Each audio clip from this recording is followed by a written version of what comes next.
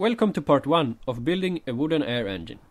This will be the introduction for the series, where I will show how all the parts are made and all the steps it takes to make one. This first part will show how I make the cylinder block. The first thing that I do before making a new air engine is to choose what kind of wood I'm going to use.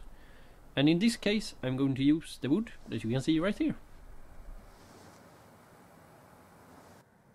The next step is to take some measurements, so I can decide on how big the cylinder block should be. And the first measurement that I need is the thickness of the material, which in this case is 41 millimeters. To make things a little bit easier, I will instead make the cylinder block 40 millimeters. Okay, so now when I know how wide the cylinder block will be, I will choose a drill bit that doesn't look too big or too small relative to the material thickness. And this time I chose a 20mm Forstner bit.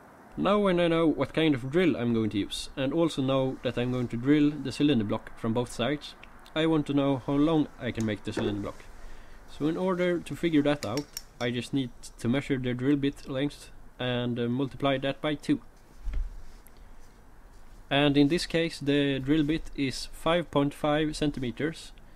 Multiply that by 2 and it's 11, so let's say I'm going to make the cylinder block 10 centimeters long. Alright, I have all the needed measurements and information, so it's finally time to make the part.